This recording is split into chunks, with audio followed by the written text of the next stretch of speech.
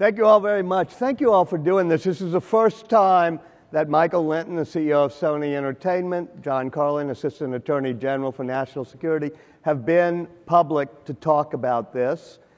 John was at Aspen this summer talking about it in a smaller group, and I think it's really important to focus on how it happened. It could happen to you. I'm going to start with Michael. You were driving your Volkswagen to work when you got the first word. Tell me what happened, what you did. Much reported is, the beginning of, you could only call it, what's the kid's book? Alexander's Really Terrible, Horrible, Horrible Day, or whatever it's called. So I got a phone call. I was driving to work, and it was our CFO, and he said, there's been, our email is shut down. There seems to be a breach of the system. Mm-hmm. And then called me back to say, we've made a decision to go offline, to pull the plug, so to speak, because we don't want whatever's in our system to be infecting the rest of Sony and our other partners. How quickly did you associate it with the Seth Rogen movie in North Korea? No, at that point, it's, you have no idea what's going on. I didn't even understand what exactly was, we didn't understand the extent of the damage, what had been stolen, any of it, so no. And how long did it take you? How many days to know that this was not just some little hack? Pretty quickly. So what happened then, and that to me was the eye-opener, Nicole Seligman, who works with me in New York, she immediately called into the FBI and knew who to call. And that actually is one of the bigger lessons for me personally, because when one of these things happen, it's not like you can pick up the phone and call the local police department. So, John, you're the person you're actually supposed to call, and you work with people. Who do you call if something like that happens? So I think an important lesson that Sony did right was within hours they knew who to call. And the reason they knew who to call is they had a pre-existing relationship where a high-level executive knew by name and by face, I'm having a moment where my whole company's reputation is on the line. I have someone in government I've already talked to, I've already thought about what might happen if we had this type of attack, so I know who to call. But what does a company out there do now who doesn't have Nicole Seligman, who once knew everybody in government? So I'll say, go meet your, you can pick your person who you have the trust relationship with. It could be the local U.S. attorney in the district where you are. It could be the head of the FBI out there. It could be us back in Washington at the National Security Division. But we've learned we need to be out there talking to you before an event. So in other words, you're going to do an outreach program? So we're starting, in large part, because of things like Sony, we've started a new outreach program. We're putting a new coordinator in place that we're just announcing today, so that all across the country, as part of their job, we're not just prosecuting terrorists. We're not just prosecuting spies and trying to prevent attacks. We are reaching out preventatively to talk to people about, here are best practices, here are things you can do, and here's what you should think about before the attack takes place. When Nicole Seligman's call came in to somebody at the U.S. Justice Department, you had been both at the FBI, you've now moved to the Justice Department as Assistant Attorney General. What happened with that call, and how quickly was there a response? So literally within hours of the original breach, within the first 24 hours, Sony reached out, and at the FBI, they had a team go to Sony to assist from the FBI. And let me be clear, because I think people have this vision of the FBI comes in and seizes your servers, and they're wearing suits and ties and white shirts, which I approve of. We saw the movie last night, and they did wear suits and ties. But there's a team, too, that after a while was eating pizza with their counterparts at Sony, and, we're dressing down in the sneakers. These are the cyber gurus, and they're there to use an old phrase, they're there to help. And they very much respect the need of a business to get back to doing what it does, which is providing. So what happened at Sony? 20, 30 agents come eventually? No, it's exactly as Sean described it. About 20 agents showed up. And it's true, they got out of their suits in a hurry, and we provided them with a room, and they worked side by side with our IT folks, starting the forensics, trying to understand what had happened. And they pretty much were there for, at least 2 months going through the materials. And then on top of that, we actually had to reach out to the FBI, and the Justice Department was fantastic in all of this as well, but we had to reach out to the FBI because the employee base was really concerned about what was happening with all of the data that had been stolen. And so the FBI came in, and we did these giant meetings, 600-700 people at a time, where the FBI would stand up and explain to them what they could do to protect their identity and make sure that the thing was sorted out as best it could. Now, when did you figure out it was North Korea and dealt with the movie? And as you walked the cat back from Rand to the people you'd called at State Department, was there anything that you should have done differently that people should know about? I don't think so. I mean, the only time we really definitively knew that it was North Korea was when the government told us. In the first instance, it was the FBI. When was that? That was... Well, John, how did you know it was North Korea? So, to build back and think, this is a new approach for us. For a long time, I work in a facility where to get in, you need biometric information to my secure facility. We have walls designed so that people cannot eavesdrop on what we're doing. I am not used to, nor are the people in National Security Division, spending time in the lights. But we've realized as we've switched missions from terrorism, which still is a top priority, preventing an attack, to trying to deal with cyber attacks, we're in a new world where a national security event is North Korea attacking a movie company about a movie. That's not... Had you ever prepared for that? We were not focused on... We had started to go in that movie 101. We had started to move to confront the economic espionage threat, which meant reaching out to private. But when we were thinking of a major destructive attack by a rogue nation state, we were not thinking... So when you get to the Situation Room and you all have to explain it to the president, what do you say? It was an important but somewhat surreal experience where we have the same national security team. We walk into the Situation Room, we sit around the table, and the options we're considering include people you have to describe to folks around the table what the interview is. Right. The movie, you mean? And you're explaining a Seth Rogen movie to the President of the United States. Well, I'm not going to talk about the internal deliberation, but you can imagine that that would have to be part of it, because someone needs to know why they do this attack. And so how did you know it was North Korea? When did you know, and how did you figure it out? So here, and this I'll emphasize again, is so important about not hiding that you've been breached, but working with the government. It's because Sony worked with us that you had, which really an amazingly quick attribution. 27 days after we got the call, we publicly said that it was the North Koreans. And it was a combination of an analysis of the actual malware, the computer code, which leaves certain signatures. They were sloppy with some of their tradecraft, so they'd use a proxy server. Instead of going directly in, they'd use another server to try to hide where they were coming from, but on one or two instances, they did not, so you could see where they were pinging from, and it was a place we knew was North Korea. But also, it was one of the first times the FBI's behavioral analysis unit, the so-called profilers that work on serial killers and rapists, worked on a cybercrime, and in addition to the technical analysis, they looked at prior North Korean attacks, like one on South Korea. They compared the type of messaging that they used, the motive, the intent. In murders, they call it staging a scene. So in a murder, they might stage the body in a way, and they want to get a maximum reaction out of the person who walks in on that murder scene. With a hack, they stage the hack, so you're seeing certain visuals of a skeleton, and they analyzed that using their psychological training along with their cyber training. And they're profilers and all these people. There's a facility somewhere where you and they can watch in real time things happening visually on screens. Explain what you do there, and why didn't you notice that they were coming into Sony? Well, I'll tell you a little bit. So back when I was at FBI, we started transforming to get better on the intelligence side of the house at watching the cyber threat.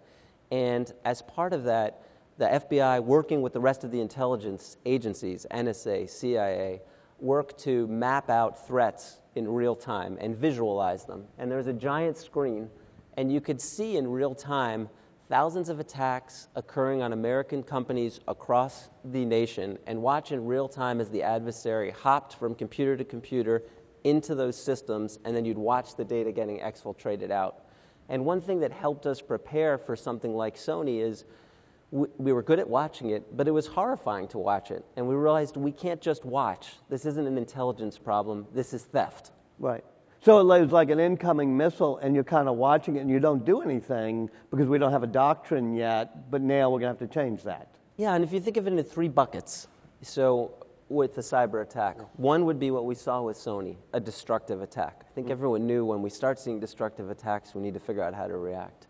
The second would be traditional intelligence, and that's the way it was being treated for a long period of time.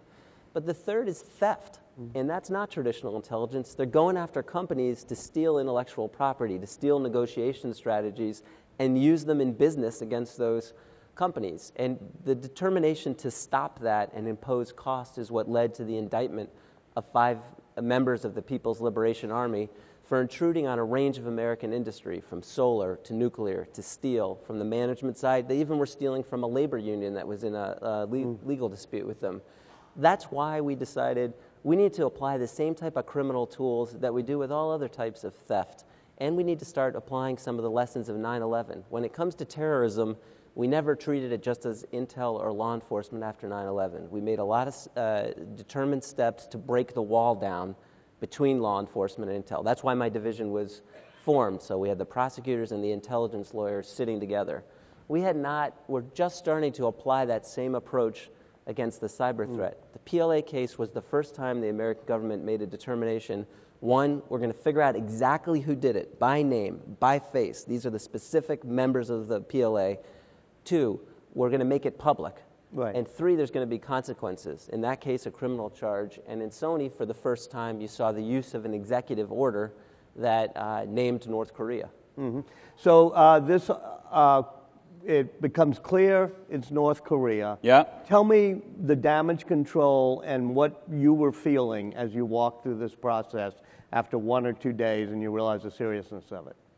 Well, first of all, the company is completely shut down. You know, they had destroyed 2/3 of the servers, most of our computers. Obviously, they'd stolen a huge amount of data. And you have tremendous unrest among the folks at the studio because they're obviously really nervous about what's going on. And at the same time, you have a huge and a growing cacophony of noise that's going on with the press as a result of the the stolen emails that have started getting published. Tell me if you think the press mishandled printing those emails. I don't think it's correct to be publishing stolen emails, no. And I think, I don't think they were newsworthy, and I don't think it's appropriate to be publishing stolen emails the way that it happened.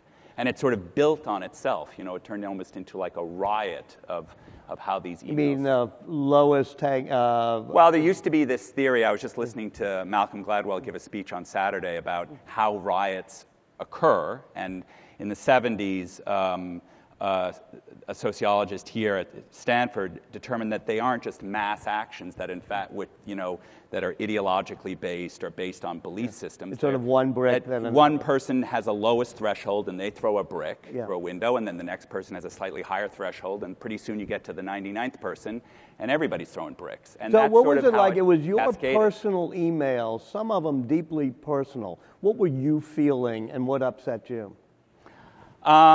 Not a lot of my personal emails were printed in the press. Obviously, my correspondence was available publicly, particularly after Julian Assange decided to WikiLeak it all. The part that was distressing was the extent to which people had decided to go through it. You know, you'd be sitting there at lunch, and it still happens, and they wander up to your table and say, "Oh, I just read through the correspondence you had with so-and-so. That was really interesting." And you're sort of thinking to yourself, really? That seems an odd way to spend an afternoon. Yeah, right.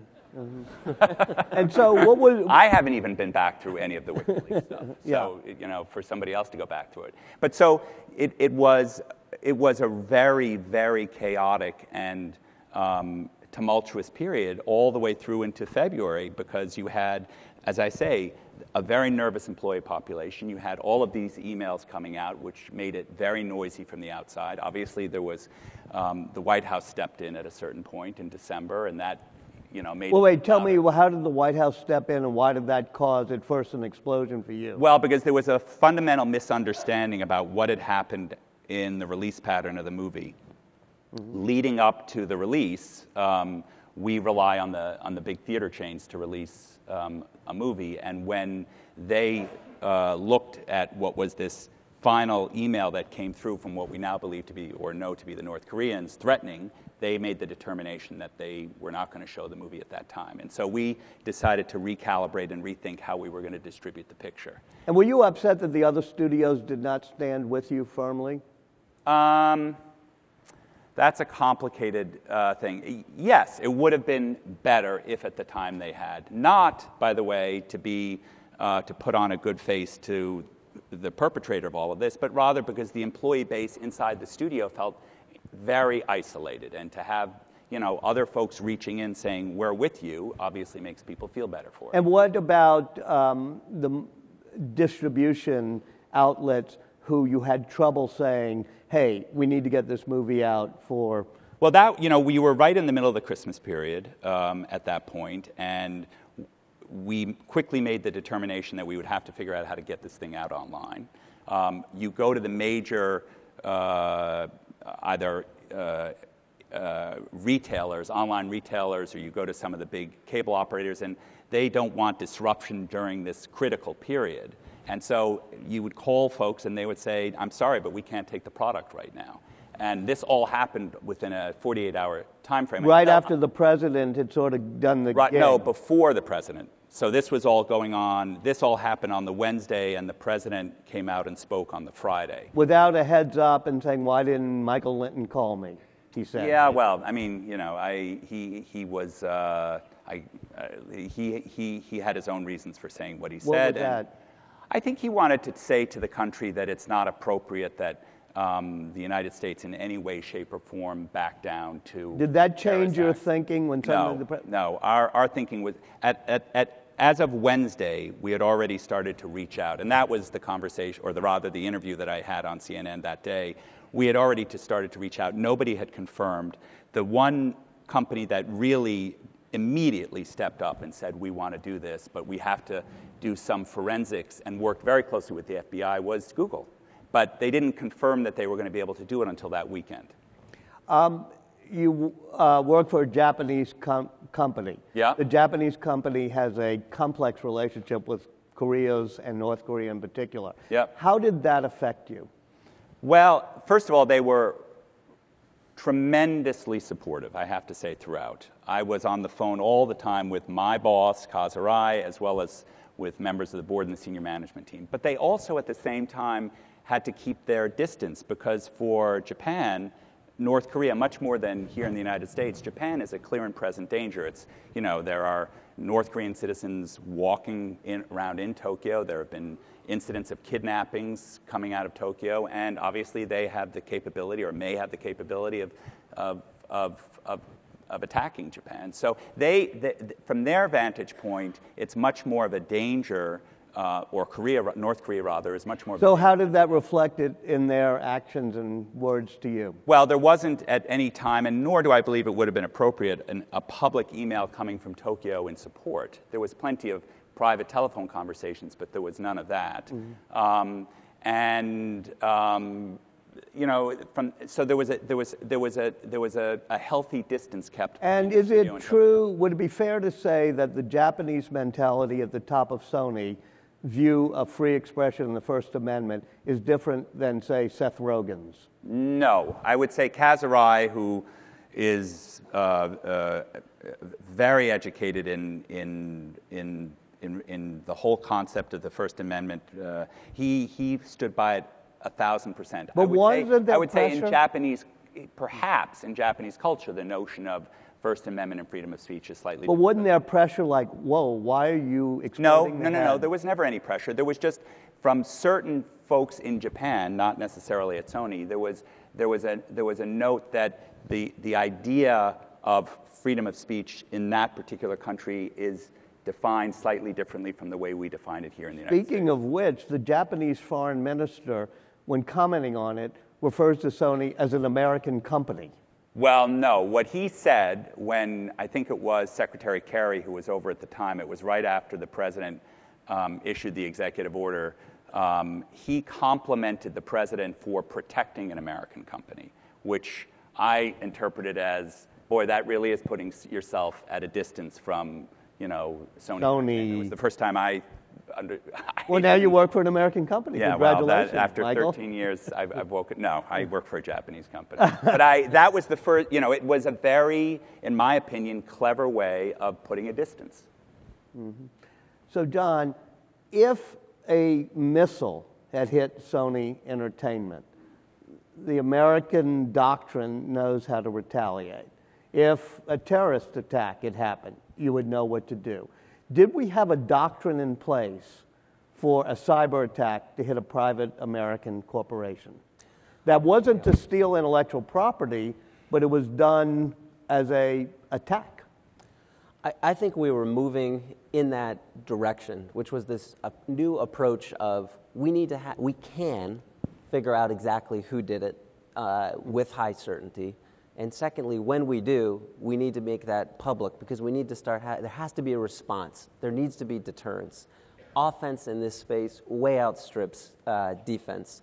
There's no wall that you can build that's high enough or deep enough to keep a determined nation state out of your internet-connected system. So what is deterrence in this case? So I think here we need to look across the full range of legal tools that the government has. So on the extreme end, if it's an attack that causes loss of life, an attack on critical infrastructure, we can't rule out military response.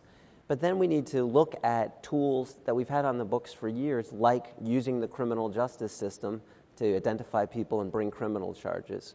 We need, and now post-Sony, which was a catalyzing event, in that case, we had an existing executive order that allowed us to sanction the North Koreans because of other North Korean But what good is behavior. sanctioning the North Koreans? We've been sanctioning them for years. That's, with all due respect, not exactly a retaliation. Well, when it comes to North Korea, I think they said there will be some things you see and some things you don't, but they publicly said there are going to be consequences because of this action.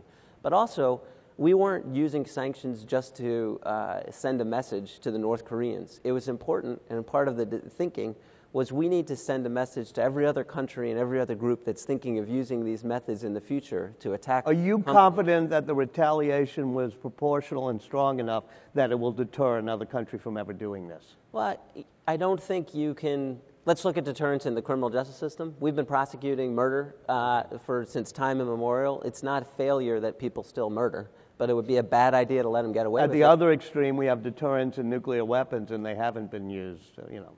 Right, and I don't think when it comes to this type of attack, the nuclear Cold War analogy is probably going to be the one to hold. We're in a different multipolar world where the groups that are using this, there's a wide range of nations, there's a low barrier to get the capability to do a cyber attack, and you're going to have both nation states, criminal groups, terrorist groups using these same tools. We can learn some of the lessons, though. For instance, taking steps to try to keep the most damaging tools out of the worst actors, so disrupting, for instance, their ability to obtain certain cyber tools by using sanctions, by using Commerce Department authorities. And we should use civil authorities as well, like think about bringing a WTO action if you see a pattern and practice of theft of that ain't intellectual going to work property. against North Korea.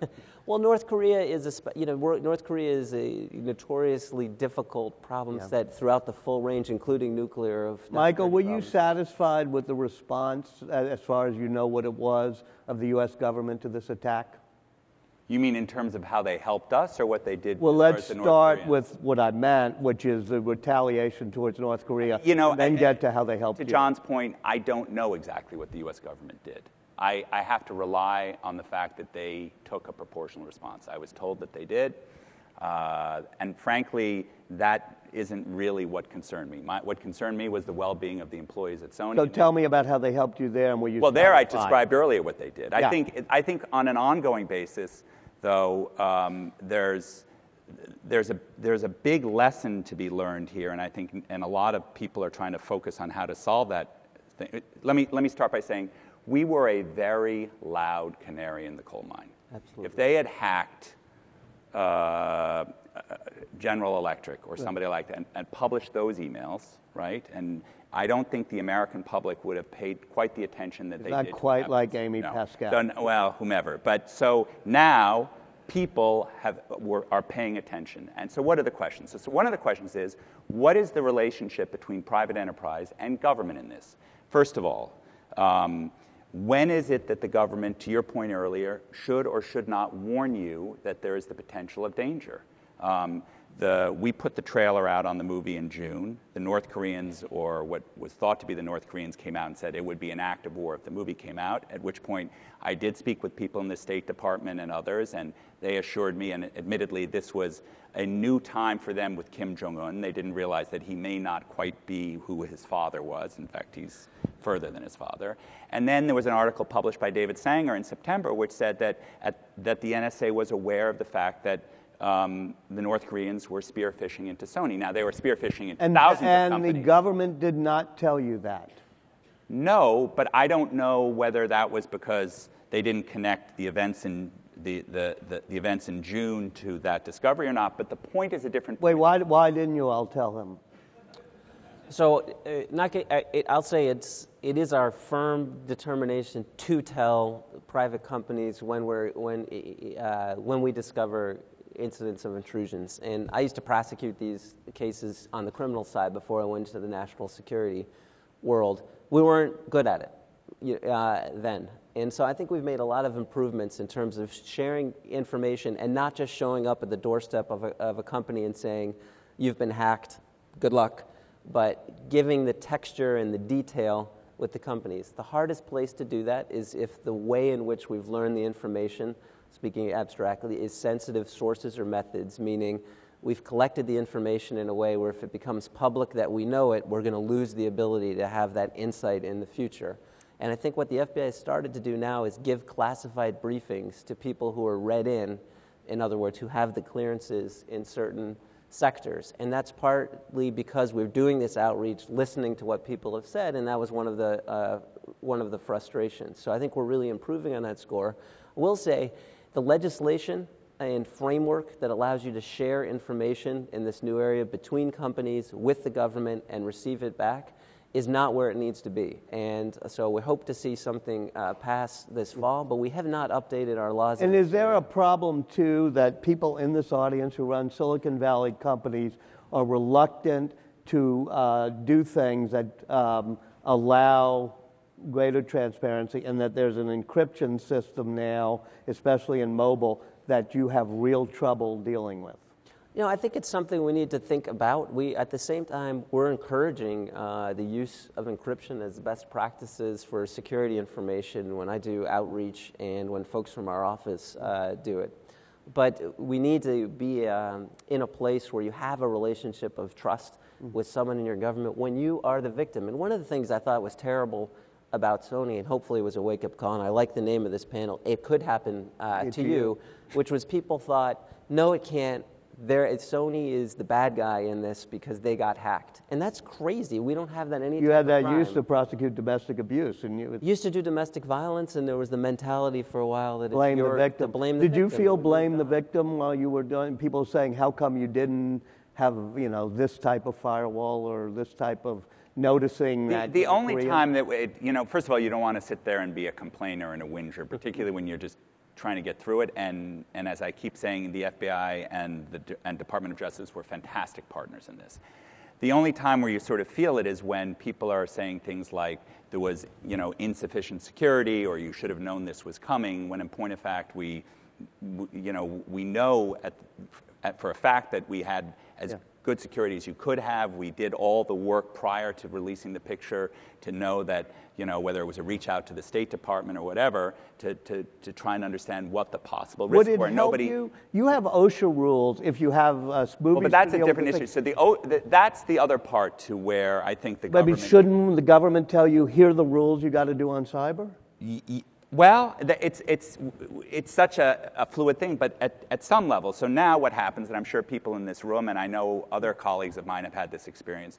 So the consultants come in, and they tell you, okay, here's what you can do. And it's basically how long is a piece of string. So at the one end, you have the Department of Defense, and they spend obviously more money than any private company can afford. And then you have Goldman Sachs, and they are defending their systems with I don't even know how much money. And on the other end, you have the dry cleaner down the block who's not, presumably doing much. And we, a company our size, we do about $11 billion in volume, are somewhere in the middle. But were I to, for example, be in a manufacturing concern and I had factories, I know from OSHA rules that the staircases have to be a certain way, that if I'm manufacturing something with a certain chemical base, I have to have a shower every so many 100 meters, that in case somebody gets asked. There isn't any standard set. So when the consultants come in and tell you, here's what you need to protect yourself, there's nothing you can measure it against that's coming from the government.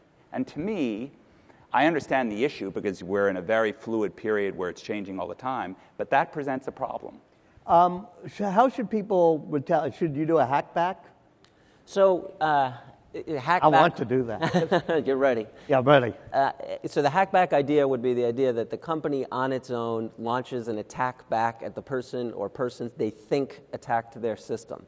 No, I don't think that's a great idea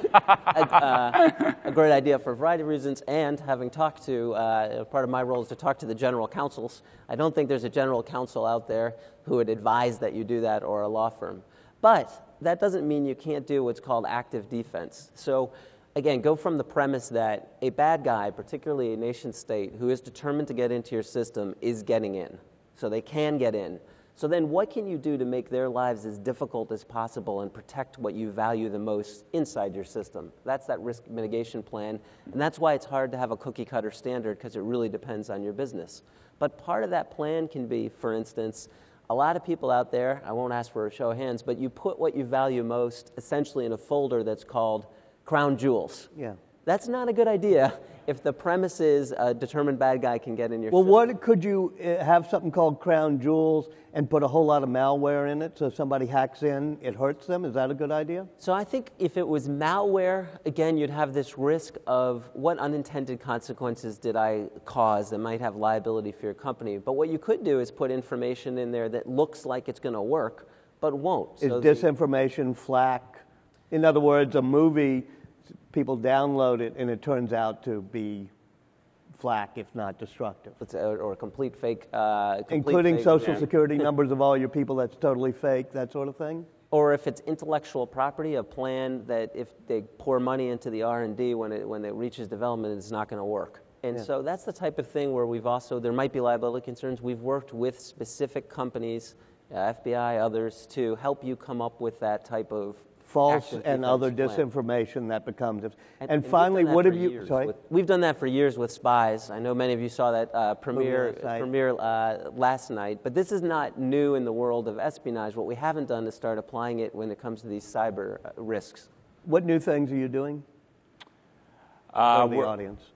Well, the two basic things we've been doing is, as I said earlier, I think we had absolutely the right security before. Nobody could have withstood, and John could tell you that, the attack of a nation state. We have now, as has everybody else, I suspect, improved upon that security. And also, you make a greater evaluation or a more detailed evaluation of what is or is not on the network. That is actually, in my mind, the key thing.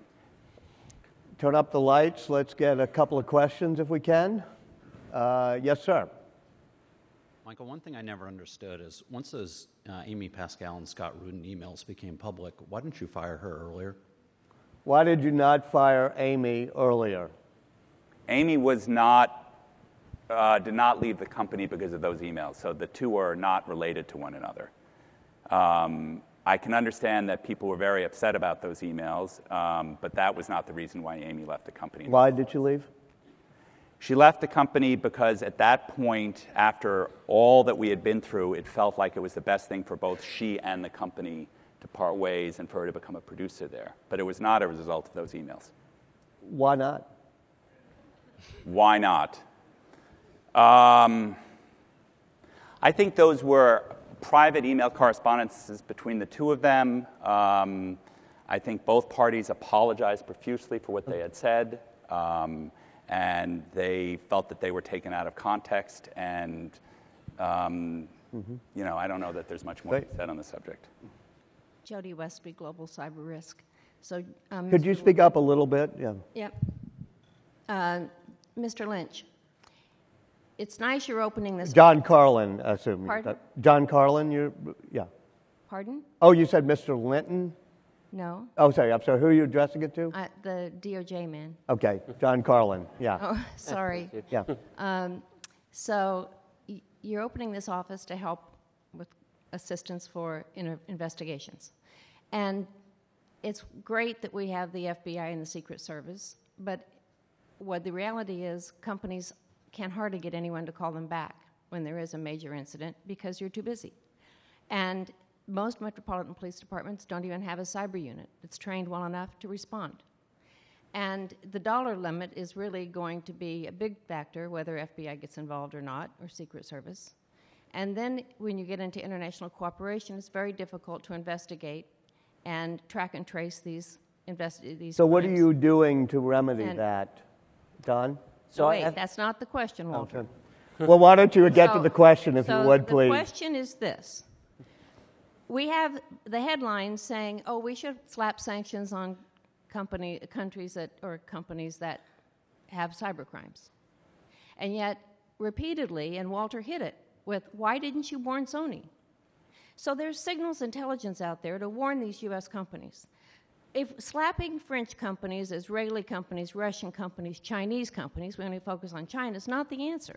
Why aren't we helping our companies? Why aren't we getting cybercrime units trained? Why aren't we telling them information? You don't need Congress to Okay, pass why don't a we law. let You John can answer classify those information. questions? Yeah, so I think I start with I agree. We need to work harder, faster, to do more, to put more resources into the investigators that work on these cases, including training our partners in state and local law enforcement, creating cyber task force the way we have joint terrorism task forces, getting better at sharing information quickly with companies, doing outreach in this space, and reaching C-suites so that, especially the Fortune 100, Fortune 500, it's not something that's delegated to the tech expert, but it's someone who thinks about the entire strategy. But I don't think it's an either or. At the end of the day, we're not going to, there's no, unfortunately, magic defense, so we're going to need to do things that increase the cost to the bad guy, as we have with every other area in both the criminal and national security space. And look, as a country, think about it, about 25, 30 years ago, according to one study, about 98% of what we valued, we put in analog form, papers, et cetera.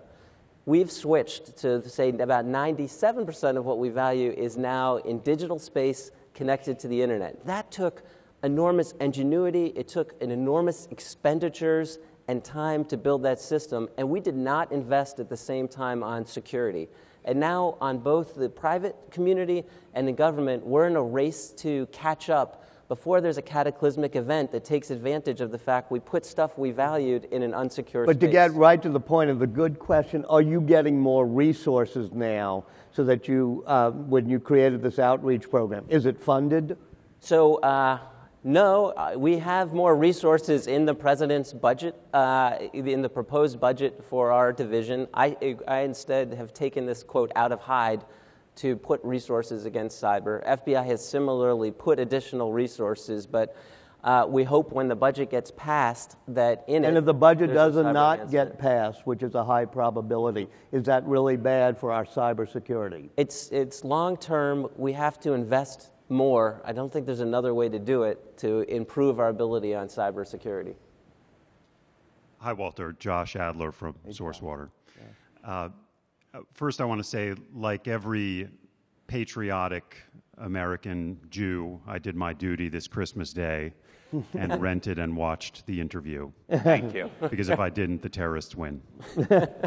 And along those lines, I want to ask, did this cyber attack have its intended policy consequence in quashing or working to chill private free media in the U.S. and other Western countries that would otherwise produce shows that mock tyrants? Michael? I don't think that it did. I haven't. First of all, I haven't seen any evidence of that whatsoever in terms of the development that's going on at our studio. But I know quite a bit of what's going on at both in television and in film. So let's speak to that as opposed to reporting. And I've seen plenty of shows that have mocked various political leaders outside the United States. So I don't think that it has, you could make an argument the other way, that actually it's emboldened people to go out there and do it just to do, for the same reason that you watch the interview on Christmas Day. So I have not seen evidence of that, frankly. And so let me wrap up with something building on that question, which is, do either or both of you feel that it's now the role of the U.S. government to protect private industry when it comes to things like free expression? Yes. Yes, absolutely. And, you know, we were always dead set on releasing the movie. We thankfully found fantastic partners in Google and ultimately Microsoft to help us do it on the day, and as well as we released it ourselves. But when you're up against, and John can speak to this better than I can, when you're up against a nation state who's hell-bent on doing what they've decided to do, you really have to rely on the U.S. government to be by your side, because if they're not there, you certainly, no matter how big a company you are, you can't do it on your own. I totally agree, and I think Michael can attest. One lesson here was, in the beginning, in that 27-day period, much of the focus, again, was on Sony and its security. Once we said it was North Korean, rightly so, the narrative changed, and it became, hey, government, what are you doing about it? You're supposed to protect us from things like rogue nation states. That's not up to each company. So even in the space where we need the private sector that owns so much of the infrastructure to take certain measures on its own and do its own investments, when it comes to defending yourself against a nation state or a terrorist group as they work to develop this capability, that has to be a fundamental responsibility in government, and we should be held to it. Let me end by saying something personal, if I may. First of all, I want to congratulate you, John. It was interesting getting to know you over the past year. Thank you for what you're doing. But I want to say something personal about Michael, who I've known for a very long time. And even at Thanksgiving, when this was breaking, we were spending Thanksgiving together. Your leadership, your calm, your moral compass, your ability to handle a lot when people were losing their heads, and your incisive leadership will be a business school case study. And I really congratulate you on leading based on values, and I think you did a really great job leading Sony through this. Thank you, Michael. Well, great people to work with. Thank you very much, Walter. Kind for you to say. Thank you all. Thank you, John.